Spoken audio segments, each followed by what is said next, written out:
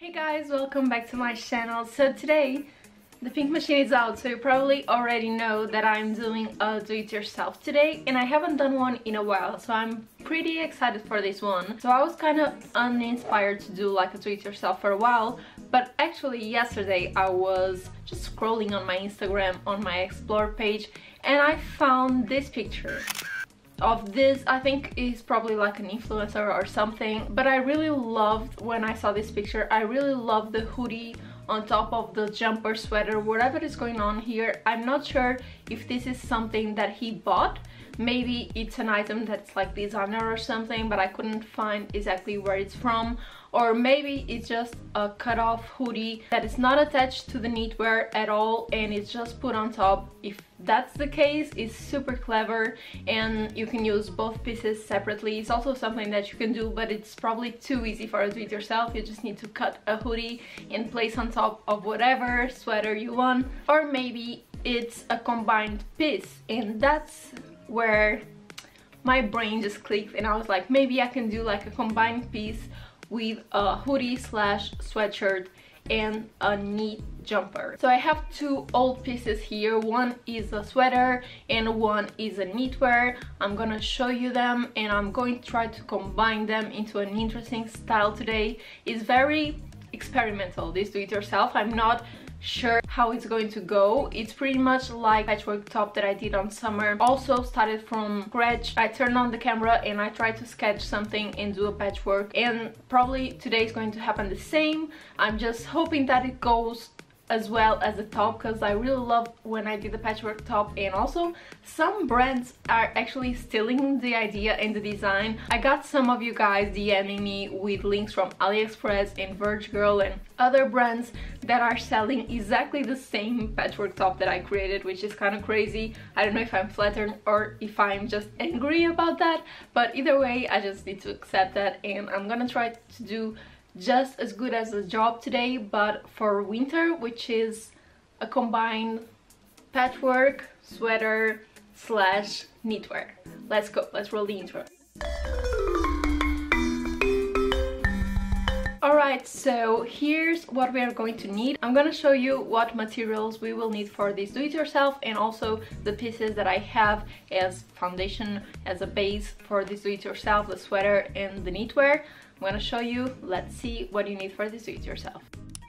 First thing you'll need is a knit jumper, and this can be like a turtleneck like mine or anything like a v-neck. You can really be creative on this do-it-yourself and there's no rules here, so this is the one that I will be using. Then you'll need a sweatshirt or a hoodie, and I got this one that has these letters here which kind of reminds me of some vintage like university hoodie or something. It doesn't have like, the hood is not a hoodie, it's more like a sweatshirt, so it's not very similar to the inspo pic that I saw, but I think it's gonna work great as well. But you can really be creative and choose whatever here. Then you need some scissors. I like to have a big one for fabric and a small one for thread. Of course you need the thread in the colors that best match your pieces, and then of course you need the sewing machine. So you have everything that you need now, and I'm gonna start this tutorial just by sketching something so I can have like an idea of how I want this combined sweater to be. And I usually don't use this step if I'm copying something, but when I want to try to do a do-it-yourself from scratch of like a brand new idea, somehow this really helps. So you can just copy mine if you want, but for me that I'm doing this from scratch, I really need some guidance, so I'll sketch something really quickly now.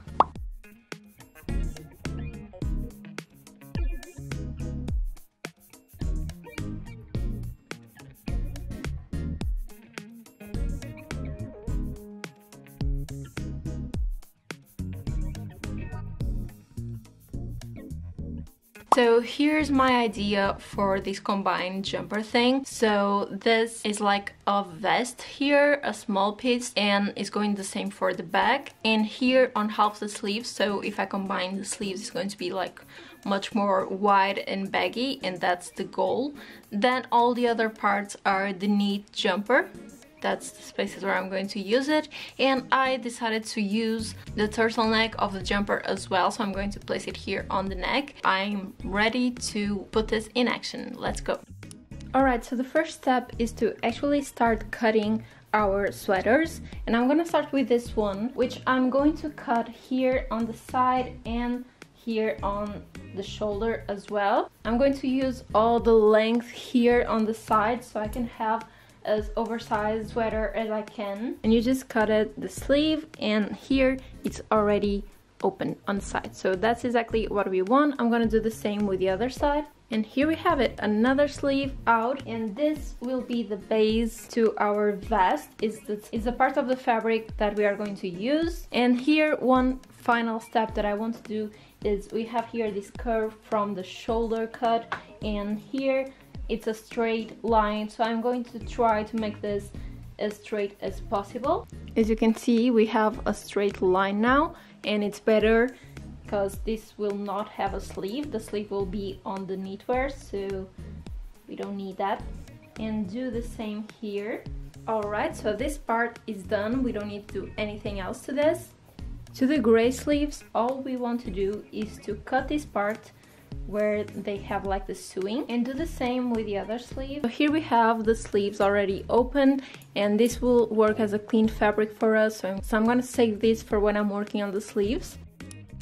Alright, so now let's move on to the knit jumper, and here I'm going to start by cutting this part over here of the turtleneck. I'm going to cut it like 1 inch below where the turtleneck rib starts, and we are going to use this to sew into our sweatshirt. Here we have it, and now what I'm going to do is from this point here where we cut it, I'm going to cut all the way down.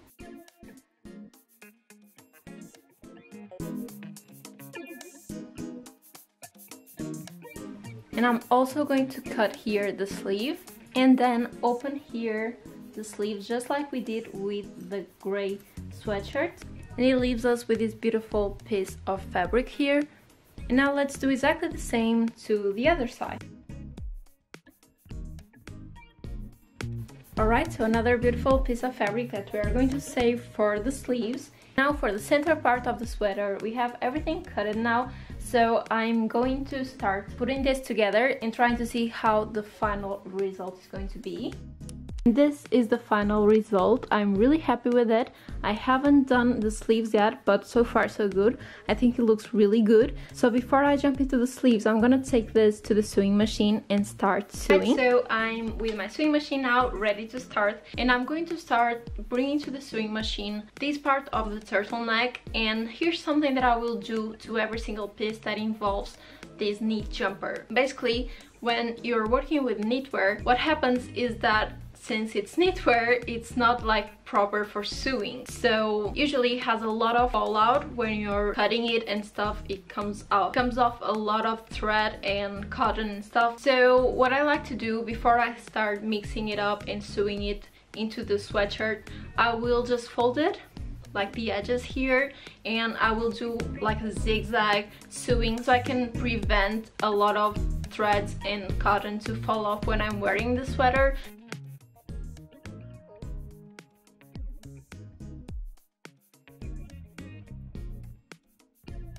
Alright, so this is how the zigzag sewing looks. It's not pretty at all, but at least it prevents from the fallout of the thread. As you can see, I'm just doing this and nothing is coming out, which is exactly my goals. So I'm not going to show you me doing this to every single part of the knit jumper, but please keep in mind that every time that I'm going to use a piece of fabric from the knit jumper, I'm gonna do this to the edges so there's no product fallout when I'm wearing the sweatshirt. But now moving on to the part that matters, I'm going to sew this into the sweatshirt.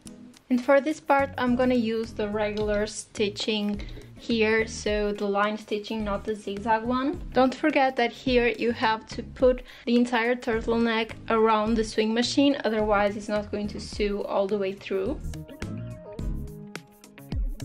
Okay, so this part is already sewed together. I really love how this looks already. Really love this turtleneck here on the sweatshirt. Now what I'm going to do is this part here on the sides, that's going to be on top of the knit jumper. I'm going to fold it like this and do a straight sewing here, just a line, regular line sewing, so I can have like a better finish here on the edges and it doesn't look like as rough as if it's just ripped like this. So I'm gonna give it a clean edge. So this is already, the edge here is already everything sewed on both sides, so exactly the same thing to both sides. And now the next step is to actually include here the part that we got it from the knit jumper. So here is the part already with the edges, with the zigzag sewing like I told you I was going to do. And what I'm going to do is exactly like I did here with the sewing on the neck. I'm just going to sew here some inches inside so I can leave this frame here like it's almost like 2 layers of sweaters. As you can see here, we have the sewing that I just did on the edge, so I'm going to do it like more or less over here, like 1 inch to the left, and attach both pieces. Let's go.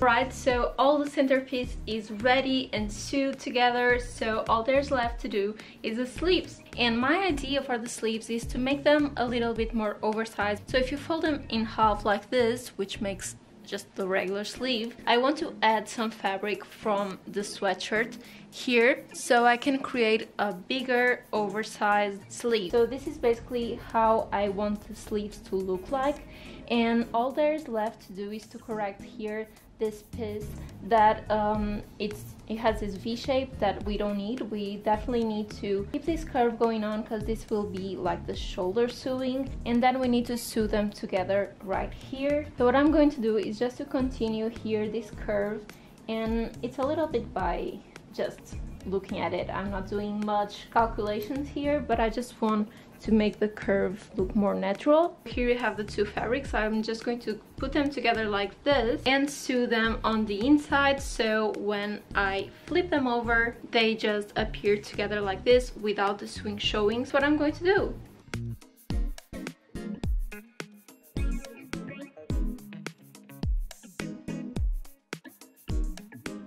Sleeves are here ready to be sewed into the centerpiece of the sweater jumper. I don't even know how to call this right now because it's such a combo, so I'm gonna call it the sweater combo. And I'm gonna sew now the sleeves into the centerpiece. Also going to sew it just like I sewed these parts of the sleeves, so I'm gonna sew it backwards and then flip it around. Yeah, I can't believe I just finished this entire project right now. It's kind of a, I would say like a medium to hard in terms of difficulty of do-it-yourself. I usually go towards more easy do-it-yourselves. It's not that this one is hard in terms of sewing, but the thing is a lot of different panels and it's a big sweater, so it's a little bit hard to go to the sewing machine and it's a little bit heavy, but I believe it's going to be one of my best do-it-yourselves. At least while I'm doing it, I'm already seeing how much I love this piece, so I'm just going to see it at the same time as you do. I have it all upside down right now, so I'm going to just put it together and see the final result. I just can't wait to try this sweater. Oh my gosh, how pretty. I'm so in love with this piece. Can you see it all?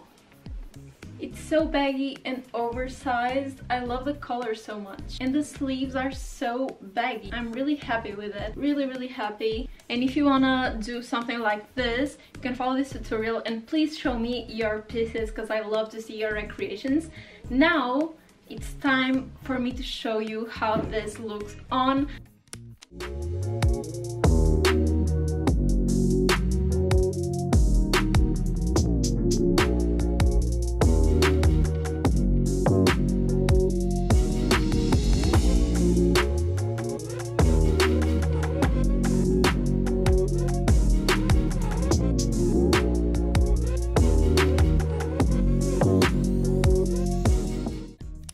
And that was it for this do-it-yourself one of probably like the hardest that I made in terms of hard work and heaviness of the piece and all the panels and creativity wise, because I started this without knowing exactly where this was going. This is actually my fave do-it-yourself from all the do-it-yourself that I've done, and I'm really happy with it. Let me know down below in the comments if you like it, and if you try it out, don't forget to tag me on Instagram, whatever. I always like to share on my stories your creations when you follow my do-it-yourselves, and this one in particular, it's very creative, so you can go crazy. Different colors, different types of knitwear and sweatshirts, hoodies. Just go with it, and don't forget to tag me. I'm really excited to see what you can come up with using this do-it-yourself. So yeah, don't forget to subscribe to this channel. All my platforms, social platforms, are down below: Instagram, TikTok, and Depop, in case you want to buy some of my closet. And also sometimes I sell some of my do-it-yourselves